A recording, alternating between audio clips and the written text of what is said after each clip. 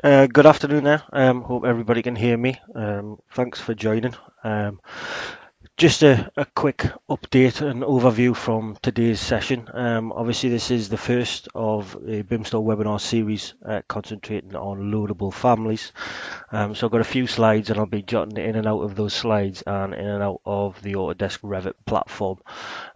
When it comes towards the end, we'll put up some information if you want to grab a hold of us and get in contact. So here we go. So a little bit about myself. I'm Chris Atkinson. I'm Technical Director of bimstore, which is part of Space Group. As you can see, a couple of the companies there that fall underneath the Space Group umbrella. I've been an architectural technician with Space Group for the last 10 years, and in the last 5 kind of moving heavily into the bimstore section of the company, and kind of driving forward from there. So the purpose of today's webinar session was really an opportunity to share some of the techniques and processes that we use on a day-to-day basis. The sessions are based around the Autodesk Revit platform. I'm well aware this is not the only BIM software platform, but it definitely is one of the most popular. For those attending, there will be various levels of experience with regards to Revit, so you may already know a lot of this stuff, but we'll hope that so you can take something away with you that'll help you in your day-to-day.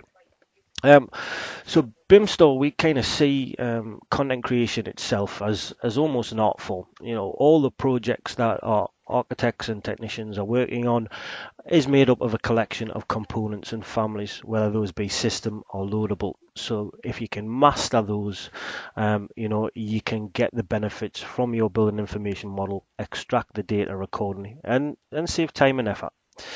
So we just want to share some of those with you. In the future, we have a number of upcoming webinar sessions. Obviously, the first is Loadable Families, which I'll be talking through today. But we also have webinars set up for August and September to get into system families. So those are walls, floors, and roofs, kind of the basic ones in the first session, and then MEP pipework systems in another. So in Revit itself, there essentially falls into 2 core family types. Adaptive components is an additional one on there, but mainly you've got system families, which involve assemblies of products such as floors, walls, and systems, for example. And the second one is loadable families. So what is a loadable family? Essentially, a loadable family is something that is created in the family editor environment in Revit and often gives you a .rfa file. When creating a loadable family, you generally choose from a list of default templates. There's too many kind of product variations to be able to cover what loadable families can do, but it's just understanding what is working for you and what family type you are creating before you start. Family planning. So one of the things that we obviously get tasked with on a day-to-day when creating content is having an understanding of what we actually want to do before we start getting into it and creating it. And it's often very useful just to kind of have a think about what it is you are actually creating, what information you want to extract from that component, and how it'll be used within a project. What options and features does the user have, for example. So asking yourself some of the questions that are on the screen there and kind of thinking ahead in terms of what you're doing will be a real benefit when you're coming to actually creating the piece of content. The bimstore Bible, which is currently available, and I'll go on to that in just a second. In the back of that, we do have a couple of helpful pages which refer to content creation checklist, and these are just there to kind of as a planner for going ahead when you are creating that content. our own standards document, the bimstore Bible. You can actually download free from the bimstore website if you head to the resource section. And we advise anybody that is creating content that this is a free to use standard, which offers topics covering level of detail, the nesting of families, naming, etc. So, if you get an opportunity to have a look at that, or you're creating content, please take a look. If you are looking to host content at all on bimstore, it will have to meet these requirements before it can be hosted on our website.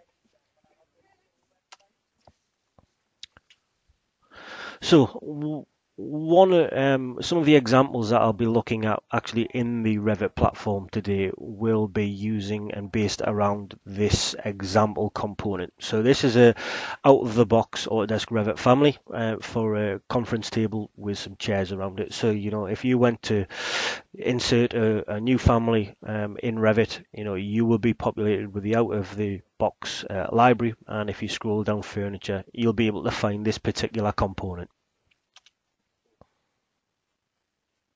So I'm going to kind of jot in and out of the software and the presentation slides here. So the first one I wanted to cover was tick boxes. Now, these are very straightforward to kind of incorporate, but the way we create content in bimstore is to try and make it as easy to use as possible. So any component that you tend to download from bimstore, what we see is if you select that in a Revit project, if you look to the properties toolbar on the left hand side, quite high up under the construction heading, you'll see if there's any features or options available in there. So the example that we've got on the screen there is of a Lloyd Worrell door set, and again you can see a number of different features in there that go to drive the specification of that door, assisting it. So you can turn the ironmongery sets on for the type of door and the area that it is located within a school. So I'm going to jump straight into the Revit platform here. And if I just open that up, you can see an example project here. I've got a couple of our BIMians that were previously modelled, and again those have tick boxes and things on there that can do that, as well as a couple of examples in here. So this is the project that I'm going to use for demonstrating during the webinar. This here is our Revit family, our out the box one that we are using. Again, I simply loaded that by going to Insert, Load Family, and here is the library down to furniture and tables, and you could see that it is in this folder somewhere. Just finding the right one. There we go, the conference table. So that's all I've done. I've just loaded that in. It's exactly out the box as it should be. You can kind of see the properties on the left hand side. There's no information filled in. If I look at edit type, you can see it's very basic. So what we want to do is we want to add a simple tick box to this. So how am I going to do that?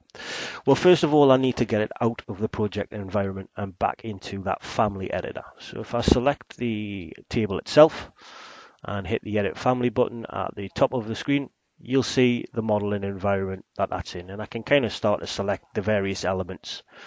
You can see the pull handles on those where we've created extrusions.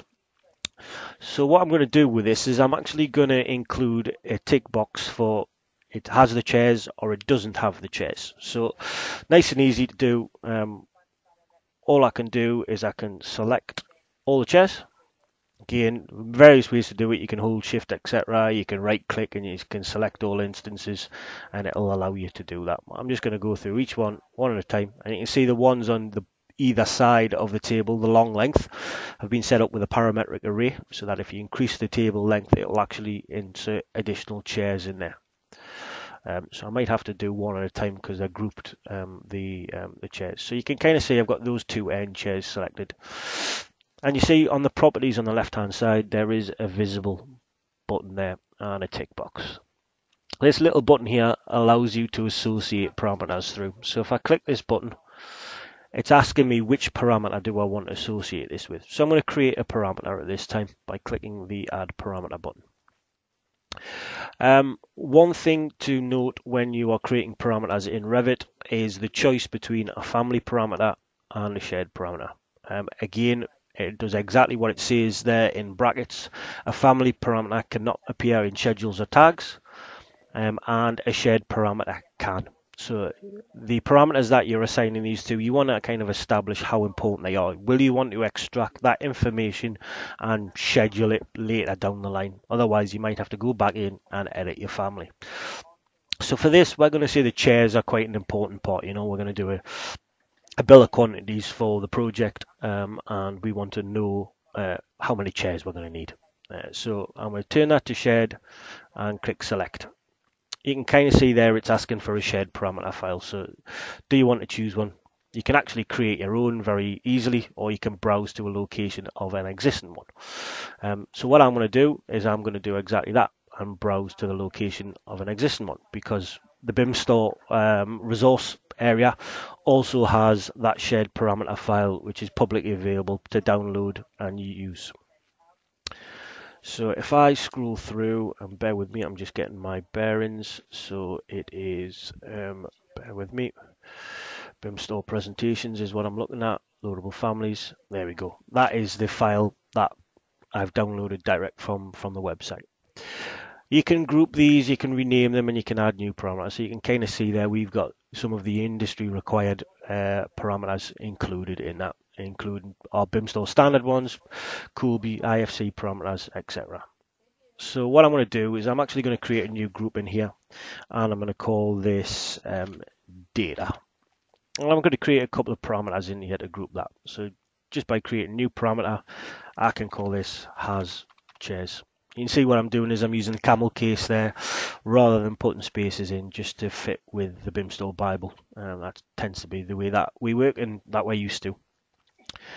If you drop down the type of parameter, you can actually see there the various types you have. And one of those is that simple yes, no. So I'm going to click yes, no, and click OK. And you can see that there. What I'm also going to do, just to be a little bit cleverer, is I'm going to add a little bit of formula in this. So I'm going to put no chairs in there as well. Probably a bit over the top, but just for the example, it'll show how you can link the two parameters together via formula. So again, yes, no. So I've got those two parameters there now. I'm actually going to add those to that project.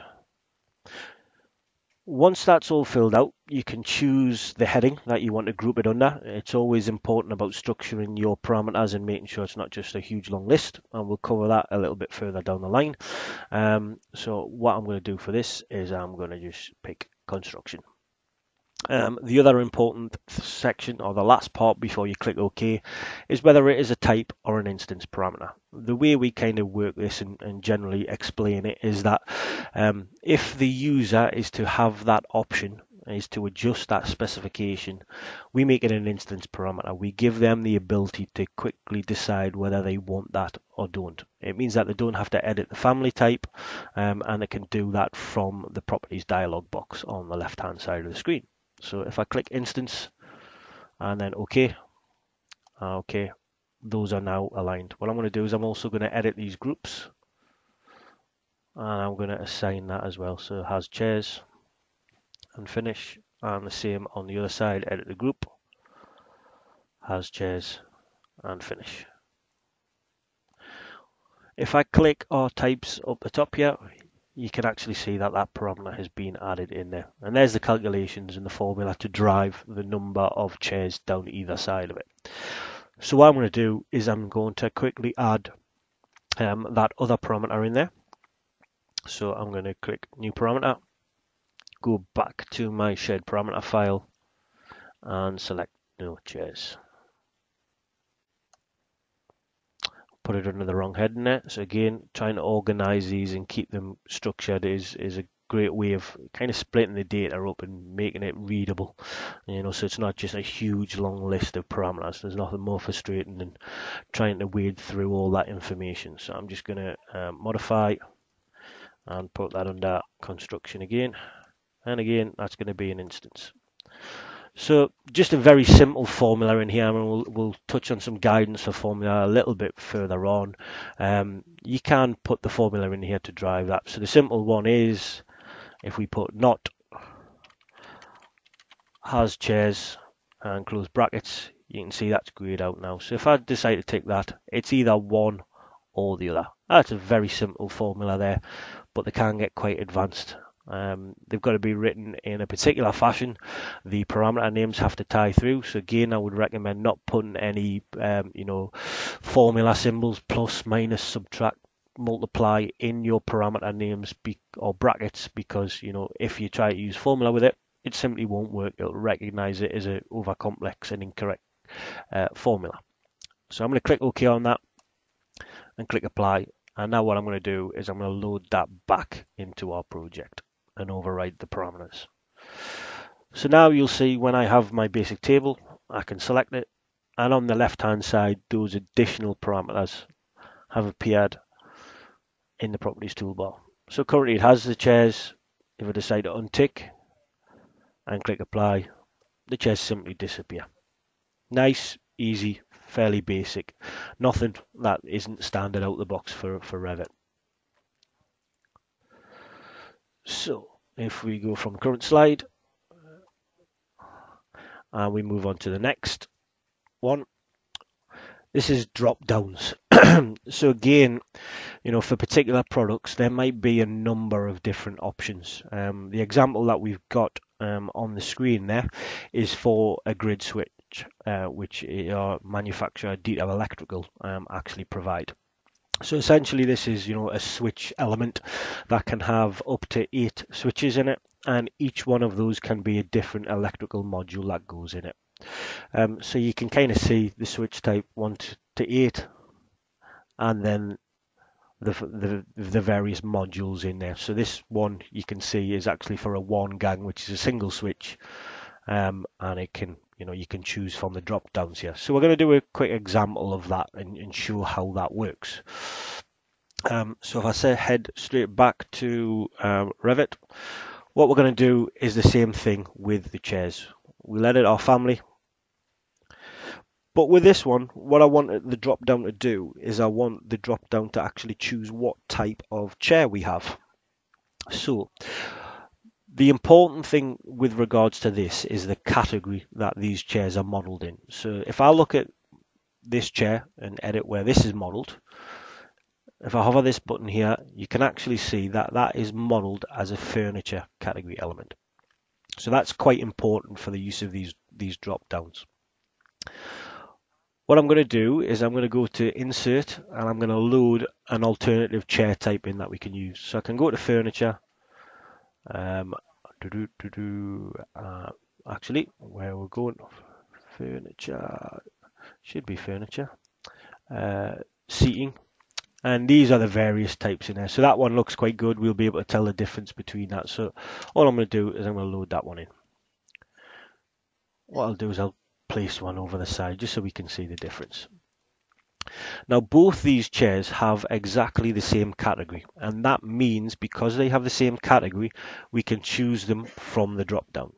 So I'm going to actually highlight this chair, and as you can see at the top here we have a label on it, and there is no parameter assigned to that. So from the drop down I can add a parameter, and again I could call this, for example, chair type. We want to make it an instance because we want the user to be able to choose that chair type. But the main thing we're looking at here is the type of parameter. It's already grayed out, and you can see it's actually looking for anything in the furniture category. So what I'm going to do is I'm going to put that under construction again and click OK. And I'm going to do the same for these other elements. Once I've created that parameter, you can kind of see it's in the drop down, so it's nice and easy to assign. So if I edit the group and assign those to there, and again on the opposite side of the table, select that and choose that parameter, click OK. I can delete this one out. What I'm going to do is I'm going to load that straight back into that project and override the parameter values. So now when I select this table, what you can see on the left hand side under properties, trying to keep them all together so that all the options and all the all the specification choices that your user may have are all in one location. You can actually see I have a drop down here. So you can kind of see there are different chairs and different furniture elements in there. So this is reading anything that was in that family that was under that furniture category. So for example, this one here currently has arms on it. So if I change the drop down and change it to a task chair and click apply, you'll see there all those have changed. If I go down to the next one and click apply, you can see all those chairs have changed to that new type. So again, it's depending on how many variations you have. There is a limit that we would kind of recommend going to. This may be a complex product. It may have multiple choices, but by including every single choice and every single variation, you might be overcomplicating it a bit too much. So it's important not to kind of run too far with it and try and replicate a product 100% in terms of everything and all the additional options and accessories that it can do. So from current slide again. The next one is error messages. This is always a good way to provide a user some guidance if they are misspecifying a product, particularly if you're giving them the option to adjust it.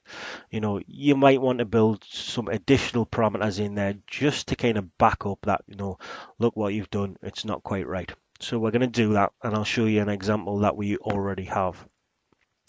So as you can see with this door type here, this is that Lloyd Worrell door downloaded directly from bimstore, and as you can see, there are a number of different sizes in terms of door, which we've kind of pre-configured. So you can kind of see those changing as we go through the width and the height based off Revit being parametric. What I did do is I duplicated one of those types. So if I can do that again with this one, edit the type, duplicate it, and this might be a designer creating his own size, and we'll say, right, well, the width's actually going to be 2800. If we change the width there to 2800 and click OK, it'll think about it, it'll stretch it, and then as you can see, what's happened there is that door has stretched parametrically. It has worked, the software has allowed it to stretch that, but we want to give it some guidance in that your door leaf is too large there. And as you can see, we have kind of a pre-modeled exclamation point to try and highlight that. So what we're going to do now is we're going to take that exclamation point and add it to the table component that we've been looking at. So if I edit the family again, I'll do my little bit of here's one I prepared earlier because I already have that exclamation point. Again, it's just a very simple family, a revolve almost with a material assigned to it. So I'm going to load that into the chairs, and then you can see I can position that there. So, first idea and first thing to do is kind of position it correctly. So I'm going to lock it to the very center of that table, and if I go onto my front elevation also, you can kind of see it'll stand above the table, so we can see it there. Just go on to shaded view so we can see that. Again, as with the chairs and the tick boxes that we looked at a little bit earlier, you can select that particular hosted element, you can click to associate, and what I'm going to do is I'm going to create a parameter in here called error and make that an instance parameter. Again, for the benefit of this, I'm putting all the parameters that we're working with under that construction heading, just to keep them nice and grouped and organized. So if I click OK, there we go. So that is there. So now we need to link that error to something. So we can see the various parameters in here for the height, the length, and the width of the table. We want to put in some additional information about possibly the maximum length or the maximum width of that table. So I need to add a couple of additional parameters in here. So if I click new parameter and put in max length and click OK, my maximum length of this table will put in at, say, 5 meters. Again, you can put figures and information into formula, and what it does is it'll grey that out and lock it down to a certain extent. But if you edit the family type and take that formula out, it is fully adjustable. So our max length is going to be 5 meters. What I'm going to do here also is I'm going to create a text parameter, and I'm going to put in, I'm going to call this guidance. So what I'm going to do is I'm going to essentially link that icon to pop up if the length is exceeded, and I'm also going to give the user some guidance on letting them know why it has actually popped up. So again, constraints and construction. There we go, instance, and you can kind of see the two there. So there's your error and there's your guidance. So that's just a text parameter. I can put anything I need in there at the moment.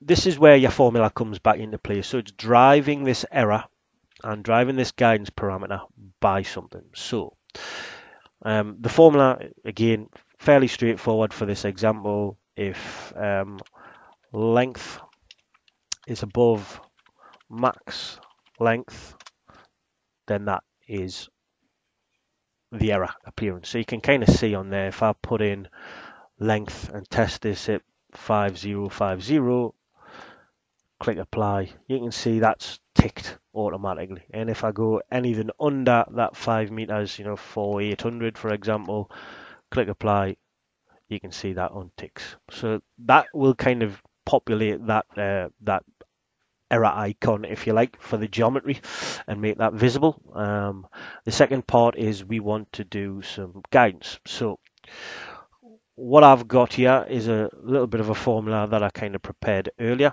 Again, you can kind of see that, and I'll explain this as we go through. So it's fairly straightforward, and as I said, I have got some advice and guidance on formula just coming up on the next example. So what this is saying that is, if there is an error, then what the parameter is going to say is going to say, please check size information as the current selection is not available. Otherwise, selection size is available. And again, these can become really complicated, and I'll show you an example of a formula that I worked up fairly recently. They can get very in depth, but they can be quite powerful as well.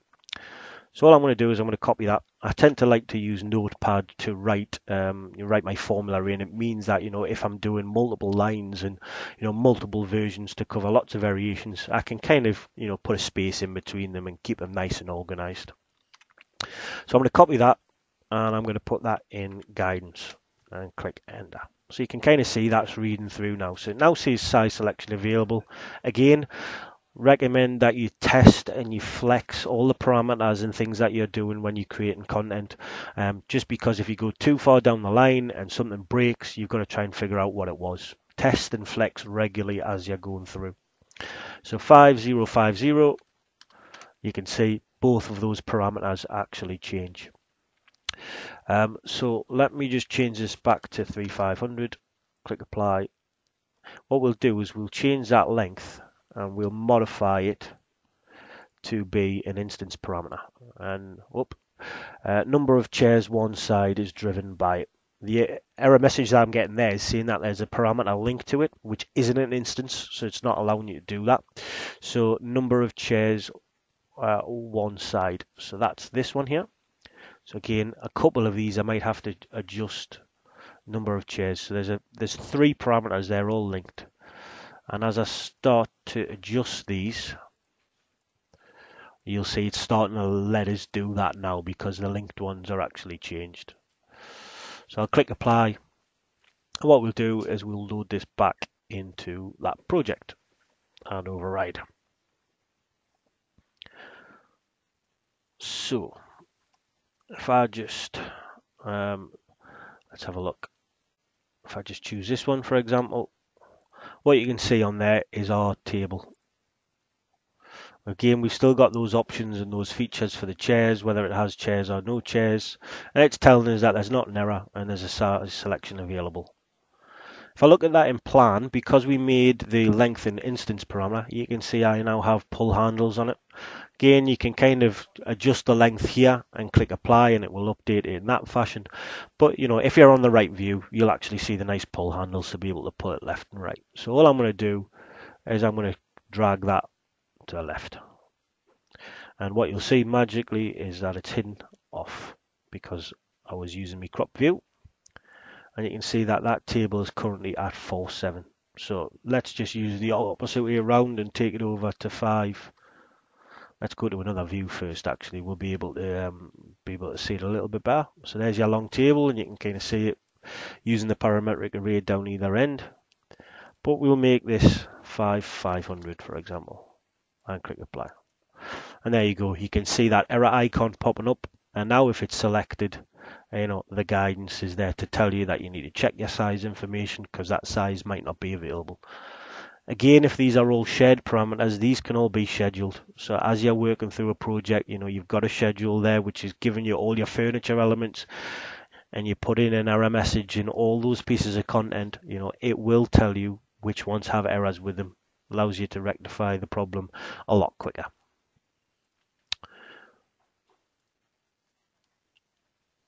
So that was error messages. So this one here is half an example of one formula. Again, it looks a little bit complex, and it looks, because there is a lot of it, there's actually a lot more. It's just actually cut off the size of the screen, but it's not as complex as it looks. It's just trying to cater for every single variation. And this was actually for a cable tray element, a flat bend, if you like.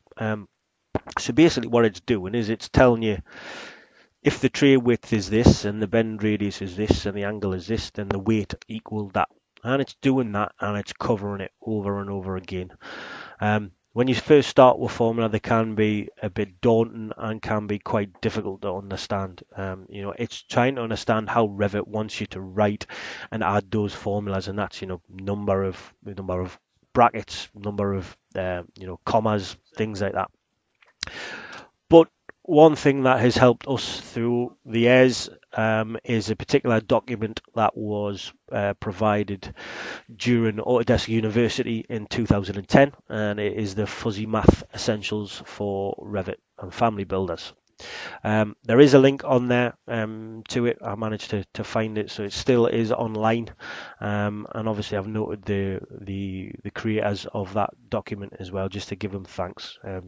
It's a document that we use regularly. It will start to get into very complex formula with regards to trigonometry, as well as all the standard ones. So it's well worth taking a look at. I'll leave that on the screen for just a little bit longer in case anybody is looking at jotting or noting that down or wanting to take a screenshot. If you miss it and you want it, the email address will be at the end. Please drop us an email. We'll send that through to you, no problem.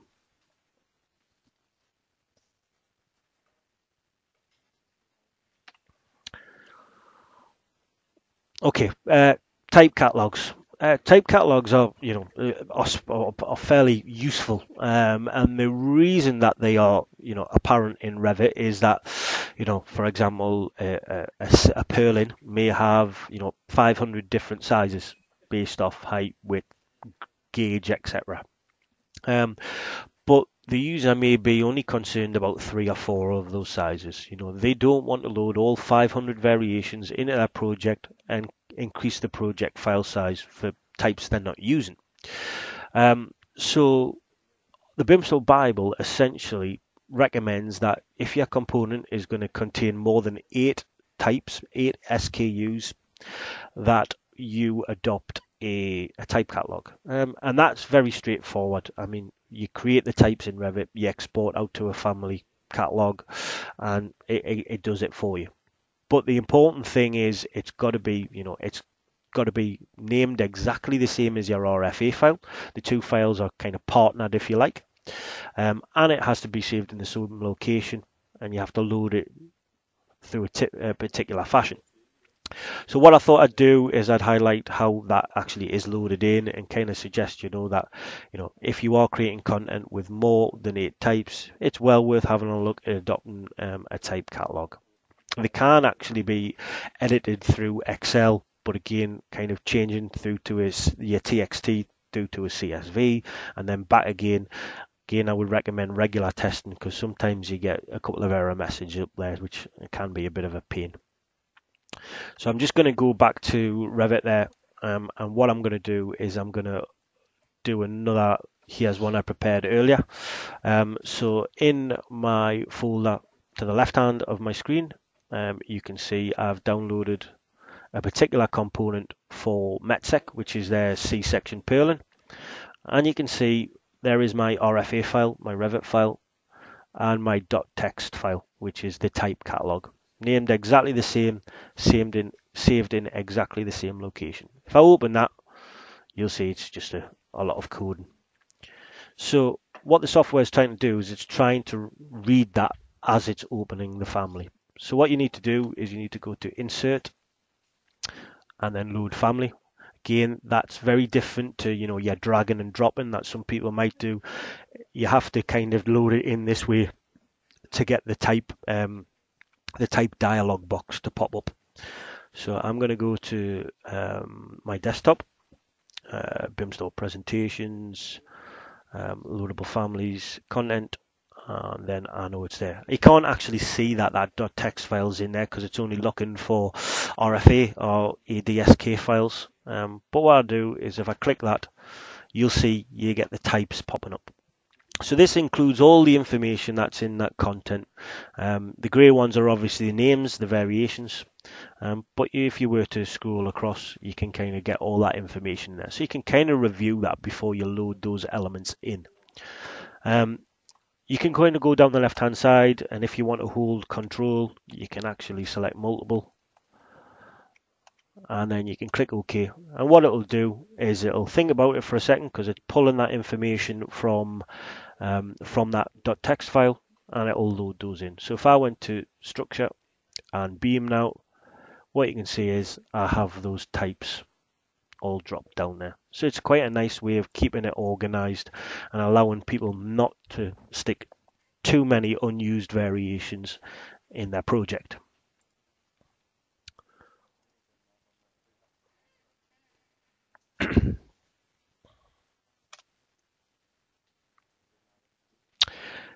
One thing that we kind of insist on when we put content onto our site is a user guide. There is no set way for creating content. People may create the same thing in various different ways and may have additional tick boxes, drop downs and features for them. Now, if you're new to the software platform, that can often be quite daunting. And they may not know that these features that you've spent time building in are actually there. So the inclusion of a user guide document is always recommended. I mean, anything that you download from bimstore at the minute will have a PDF user guide included in it. And what it'll do is it'll talk you through it. It'll explain if there is a type catalog, the importance of the two files and that they should be saved in the same location and how you load it up. But it'll also go through the tick boxes. Does things like this boiler, for example, on the right hand side of the screen, does that have a particular clearance zone? And you can also see the little box on the top there can actually be fully adjusted and rotated around 360 degrees and changed whether it's top, side or bottom for the connection, that kind of thing. So, let the user know the clever stuff that you're doing.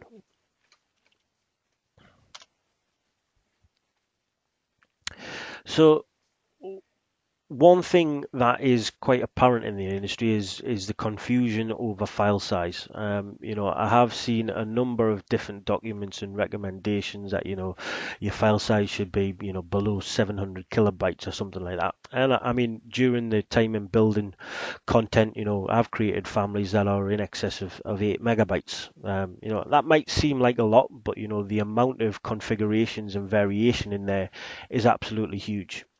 So whilst we do say, try and keep them to a minimum wherever possible, it's making sure that, you're not going the opposite way. We have received content where, people haven't used Revit for its parametric power, where they have simply, created one element and then saved as and then create the next size up as a completely separate file. Test for you, if you ever want to test that out, you could actually drop something in and use an array and array it 100 times in a project. If you hit save, you'll notice the file goes up slightly.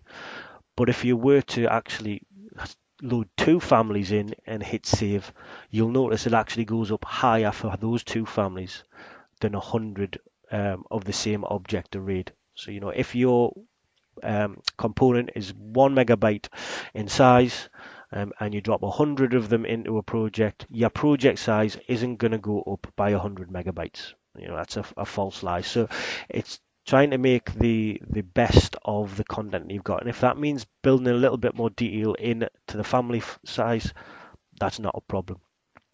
Some of the guidance notes on there to kind of look at getting your file size smaller. Obviously, model text is quite a large one. We try to remove that wherever we can.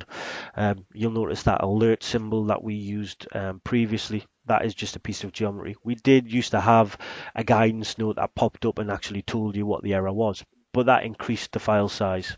So we looked at kind of adjusting that and removing the model text.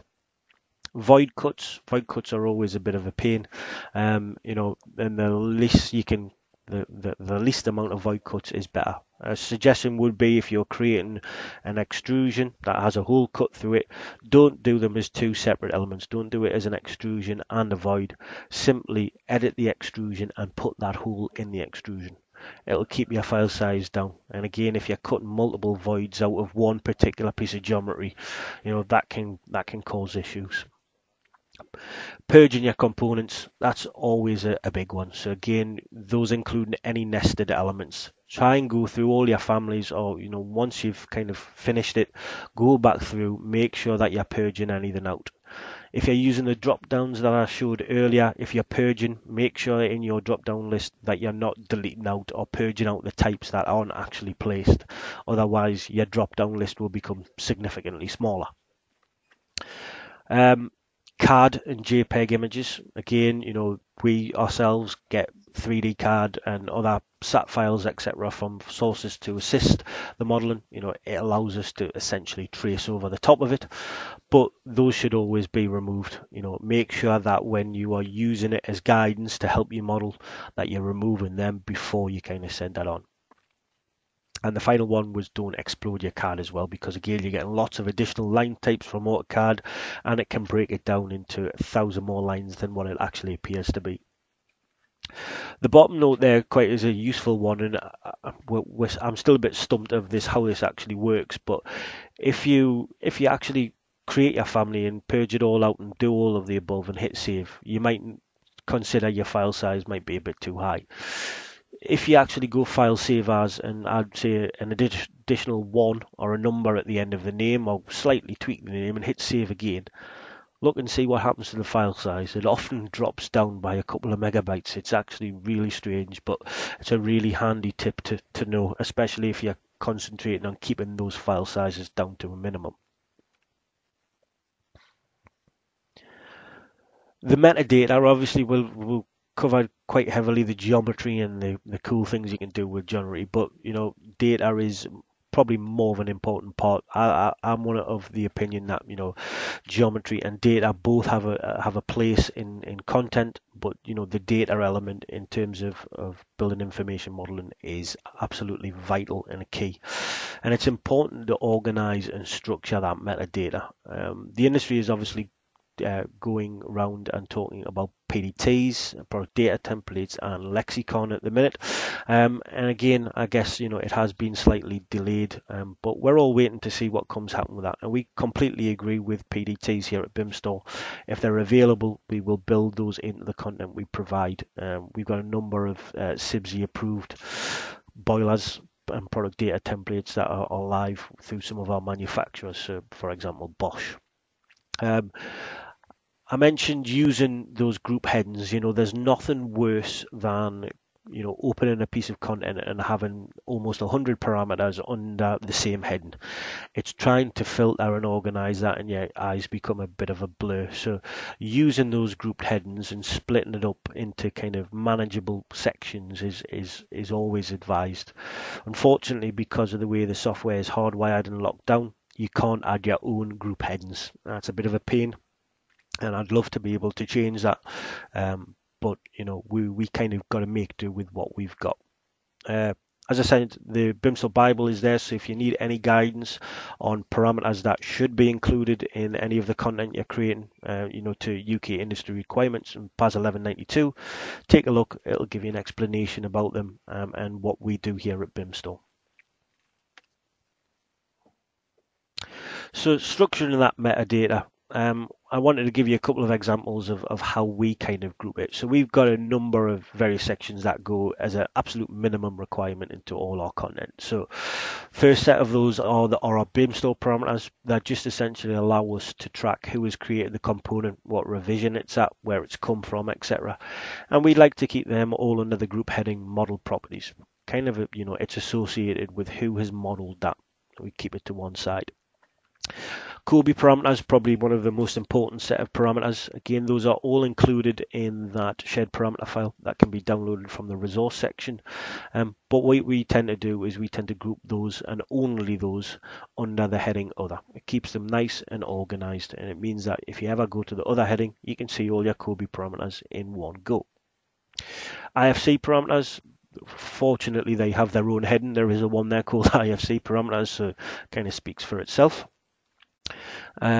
With regards to MBS create specification software, there are a couple of parameters that MBS require that allow the content to plug into that specification. Again, we try to keep those under a nice organized kind of grouped section, so we use general for those. NBS and the MBS object standard might classify it differently, but they're the same parameters, and we just try and keep them nice and organized. The classification parameters one on the bottom, again, that's Uniclass 2015, which is the current classification system that we use. And again, we tend to throw those in with the Cobra parameters. There's only an additional 2 of those. Anything above that, if you want to add additional parameters into your content, information that you feel is useful to get across to the client or the user, you can build those in. You can put your product data template parameters in there, no problem. And there are other group headings or plenty other group headings to kind of choose from. But one of the kind of most used ones is data, the data with regards to that product. So you can kind of use those as a bit of a guide. The last section of the webinar was to kind of look at some of the apps and plugins that we use here at bimstore. As you can imagine, all the parameters I've just been through might be about 50-60 parameters to add to a family. Now, if you've got to do that to multiple families and multiple types and fill in the data, it can be painstaking. You've got to do one at a time, and it's a bit of a pain. So we kind of got to the point where we couldn't do without some of these plugins.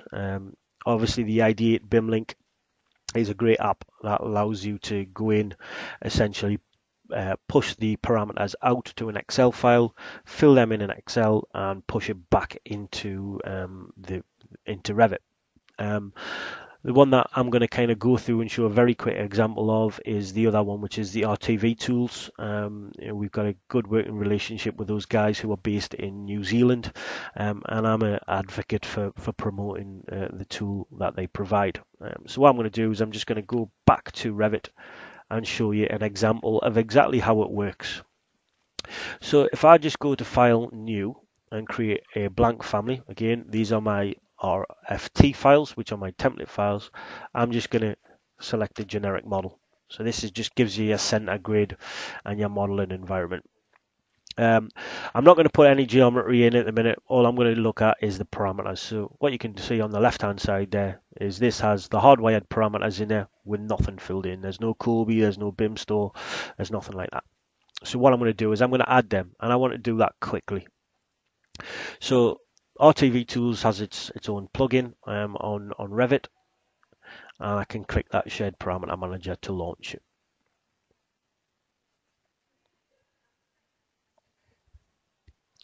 Just takes a second to open up there. But then what you're provided with is essentially the kind of the application.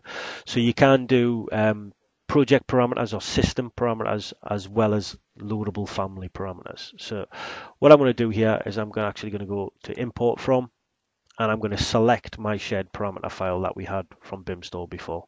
If I scroll down these, you can kind of see these are just various ones for the manufacturers and that the team have been using. But if I go to family and I go to search for bimstore parameters, I know that what I'm doing is I'm filtering by the group heading. And as I showed previously in that shed parameter where I was creating those parameters, you could actually go through and give a group heading. So if I scroll down here, I can kind of see here there's the template ones. It must have already been added there, so I've kind of added it again, so hence the duplication, so apologies for that. But what I'm going to do is I'm going to go down these. I'm going to select some of them, so one of each. I'm going to tell it that I want those all to be grouped under model properties and that I want them to be a type parameter. I'm going to click OK, and I'm going to click add parameter. And you can see on the bottom left, that's done that in less than a second or two, quickly and done that. So if I go back and go out and click on here, you can see all those parameters are already in there.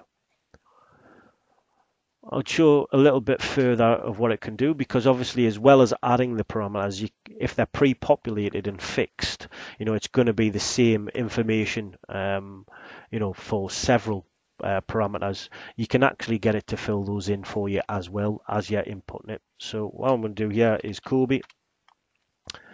I'm going to scroll down again. Again, that same issue where I've added that shared parameter file twice, so you can remove the shared parameter files. What I'm going to do is I'm going to select this one and I'm going to click on it. You can kind of see there the default value. You can actually put formula in as well. So I'm going to say that this is uni class 2015 and click OK. For barcode, for example, I'm going to make this an instance, and I'm going to please record on commissioning. So I'm going to highlight those two, and I'm going to add parameter. If I go back out and actually look at that, you can kind of see that there already filled in. So it's a good opportunity and a good way to get those parameters and that information completed very quickly, rather than doing it as a manual process. Obviously, the example of it that I've been showing just shows, one family and doing that to it. But what you'll notice along the top is you also have buttons here that will allow you to actually add those parameters to multiple files. So if you have a folder of all the families that you need to add these parameters to, you can select that. It'll run the script, it'll open them all up one at a time and push that information into it very quickly. So for example, let's just select those ones. We'll put those under other, click type, click and go. It's not like in that shared parameter file, somebody must have removed it. But as you can see, you can kind of go down and quickly fill those in. So again, it's a tool that bimstore use on a daily basis. It allows us to do very quickly. So if you do want us to put you in contact, or you want to go and have a look at it a little bit further, obviously the website is rtvtools.com.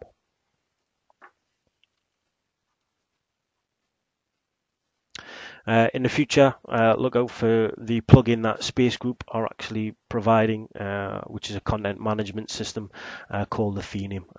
We've been working with Space Group on that a little bit, and that'll allow you to have the majority of your own library and bimstore content plugged directly into Autodesk Revit.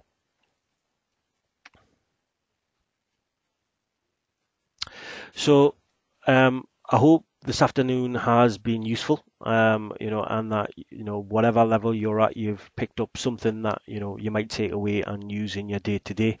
If you would like any copies of the slides, or you've got any questions for us or anything like that, suggestions for future webinar sessions or something that you might want us to talk through in particular, the email address is info@bimstore.co.uk. So thank you for listening, and thanks for using Bimstore. Thanks.